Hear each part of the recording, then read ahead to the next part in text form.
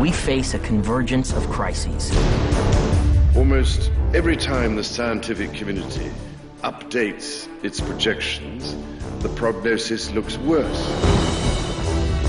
The oceans will rise by 7 or even 9 meters. The scientists point out to us. For my own personal scientific results, the most alarming thing I see is that the ocean is becoming more acidic. Scientists have predicted every second breath of humans depends on the ocean. So the oceans are central to our livelihood and our survival on the planet. There's a whole different set of rules in the ocean about what governs ecosystems. It's the danger of being eaten.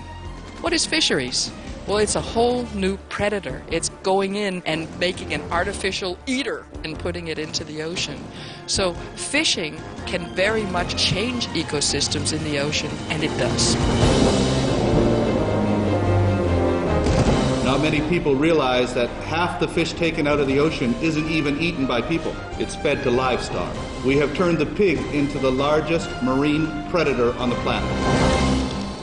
This is one of the most frustrating aspects of the crisis in which we find ourselves. On the whole, we continue with business as usual, happy to clutch at any straw thrown out by those who are in denial about the stark scientific realities. If we are going to survive as a species, we have to understand that the proper amount of animal products to have in their diet is 0. We need to be the people that start the change. We should not pin all our hopes on massive and risky technical fixes. So much of what we need to build cleaner and more efficient communities is already with us, often in the form of working more in harmony with nature's genius.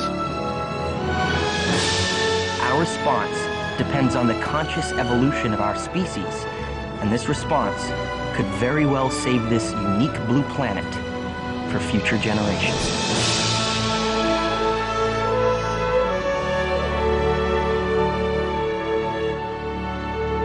So the bottom line is be veg, go green, and save the planet.